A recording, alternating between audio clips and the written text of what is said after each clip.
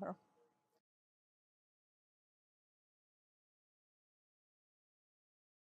So what is significant about this video is, number one, it was live to school children.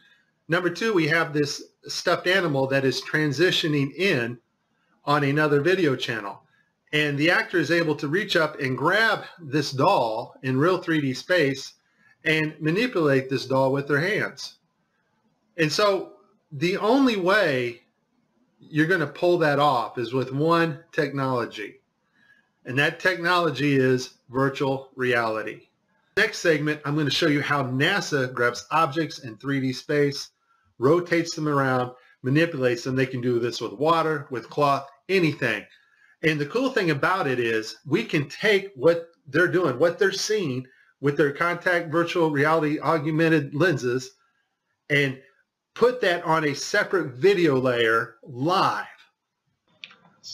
So in this clip, they're talking live feed, and wouldn't you know, we have a astronaut go by us in the background, obviously trying to give it a more realistic, spacey, station busy effect. The only problem is the camera that was supposed to mask this harness out, or the video feed, is not working. And so we see the guy come flying along in a harness on his wires. Pretty amazing. But that's not all that goes wrong here.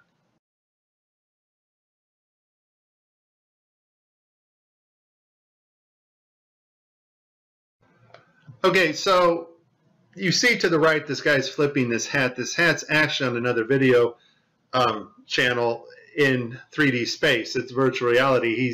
They're wearing augmented contact lenses so that they can interact with these 3D objects. Now, in this scene, the guy on the left in the green shirt, he thinks he sees an object in 3D space that's being broadcast to him. So he grabs it and he puts it off to the side. He's looking straight ahead because he's looking at an object rotating in front of him, but the video channel is down that is supposed to show the viewers what we're supposed to see, and so we don't actually get to see the object that he is seeing. And I would just sum this up as a very terrible, bad, horrible day for NASA doing live feeds.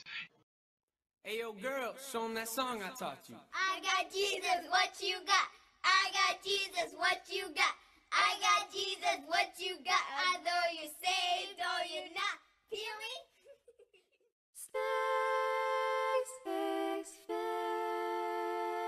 Space may be the final frontier, but it's made in the Hollywood basement. Space may be the final frontier, but it's made in the Hollywood basement. Space may be the final frontier, but it's made in the Hollywood basement. Space may be the final frontier, but it's made in the Hollywood basement.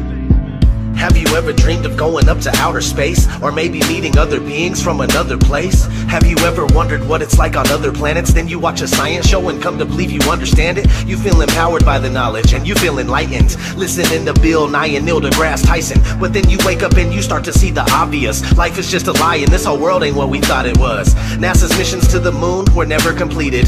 They just filmed them in a room and people believe it. I used to wonder what it's like to be an astronaut. Now when I see them acting, I can't help but to laugh a lot. They give us cartoons and they claim that we live on a ball, but it's flat and it's not moving or spinning at all. Why you lying to us, man? That's something that we want to know. After that, you're gonna have to pack up all your stuff and go. Space may be the final frontier, but it's made in the Hollywood basement. Space may be the final frontier, but it's made in the Hollywood basement. Space may be the final frontier, but it's made in the Hollywood basement. Space may be the final frontier, but it's made in the Hollywood basement.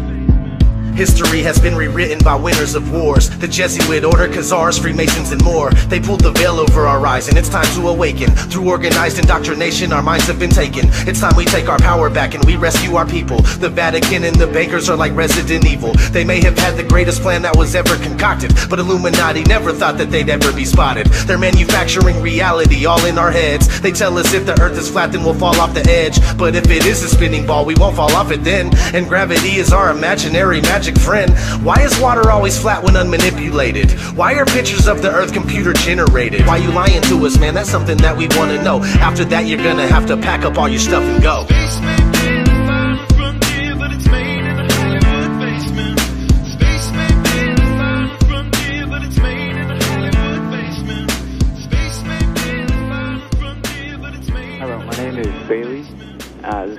is for Chris.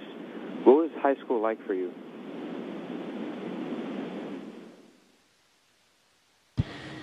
Well, it was the 1980s, so the music was different, the hairstyle was different, the clothes we wore were different than today, but probably in 5 or 10 years it'll be the same.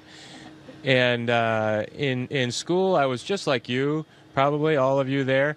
I tried my best. I didn't always succeed, didn't always do well, but I put my best effort into school. Math and science were kind of my favorite subject. I didn't really like English and reading too much, but I've since grown out of that, and I enjoy reading now. And I played a lot of sports.